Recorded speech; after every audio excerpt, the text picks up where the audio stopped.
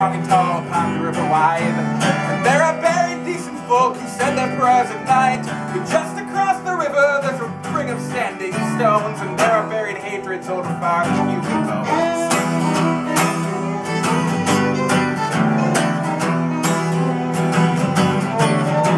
John Mallon was a mason in the village long ago. He set to build a bridge for the convenience of the road. He thought he'd make his fortune taking pennies for the toll, but he was swallowed up by something evil from of old.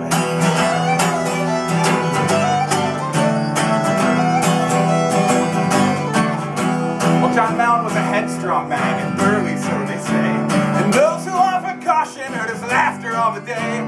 He built his bridge with stones he stole upon the other side, and cursed us all with vengeance from across the river wide.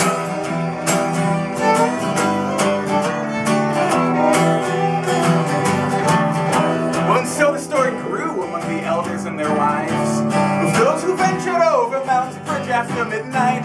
For some were heard to scream and some were never found alive. Some were rendered speechless after running for their lives.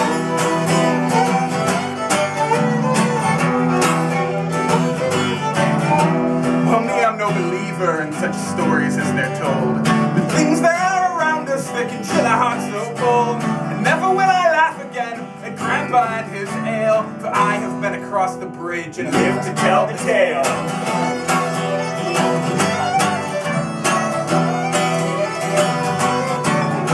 Well, drunk I was at Patty's pub and turned to call for more.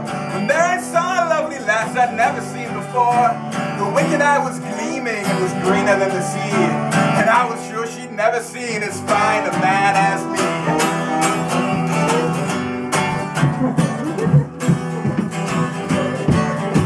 She said it was worthy, touched me on the knee. I offered her such gallantries as that occurred to me. She said that she would meet with me and spend the night alone across the river wide, inside the ring of standing stones.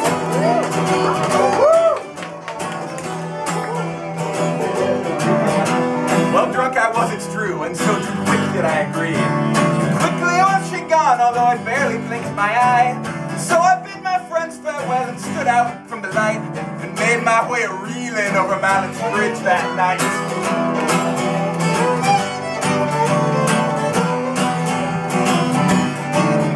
Now mortal man was never born more cowardly than I, but drinking Murphy's whiskey threw my fear into the sky. So I found myself feeling foolish and alone, and lusting for a woman in a ring of standing stones.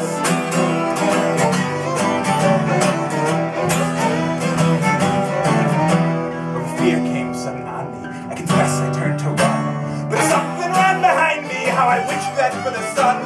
Close it came behind me, ever faster though I ran. And breath I felt and eyes I saw that were no beast nor man.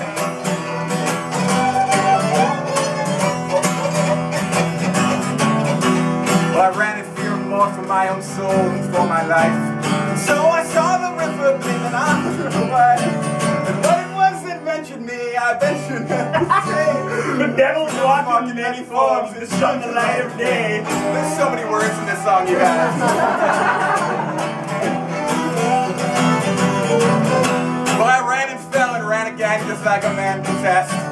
If I had been the slower, I refused to make a guess. For I became a humble man and glad to be alive, by coming nigh the village kirk and safe across the wide.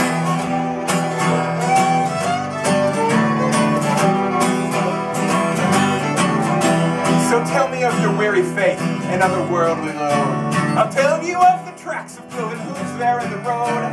For I was found by daylight, lying shivering in the dirt, with rents of claws and stains of devil's breath upon my shirt.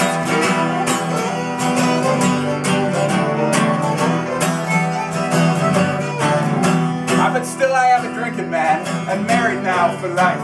For I have raced the devil back across the river wide, and many a pot of ale I hoist to my own lonely feet, and to the lovely Ruthie, who I have no desire to meet.